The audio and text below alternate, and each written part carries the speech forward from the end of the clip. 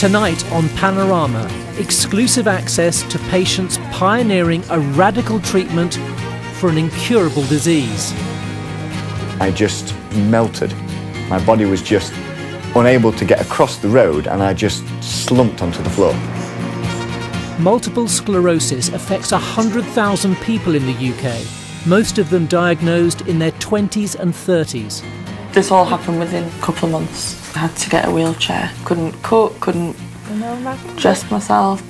It was just scary because you think, well, when's it going to end, you know?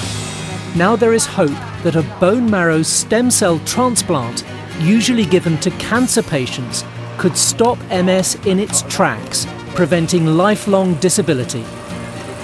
To live without that burden is going to be the biggest release for me and freedom for me. And that, you can't get any better than that.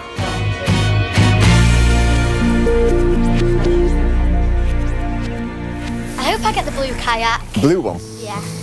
Most of them are orange. Stephen Story was diagnosed with MS 2 years ago.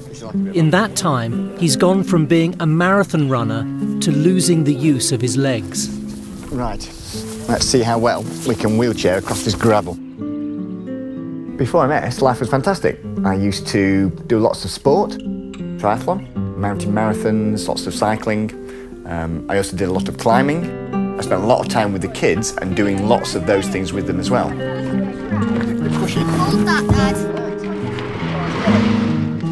Now he's back kayaking with his daughters for the first time since his diagnosis.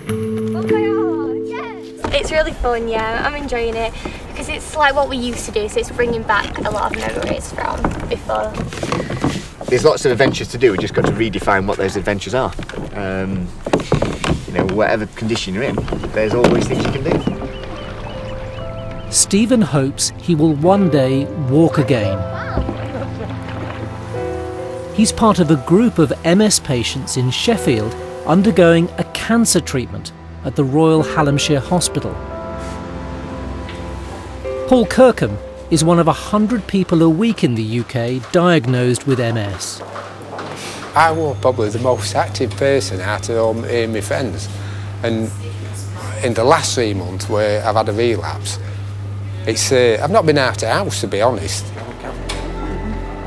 He's being assessed by neurologist Professor Basil Sharrock in the hope of starting the intensive stem cell treatment. Let's take a step forward.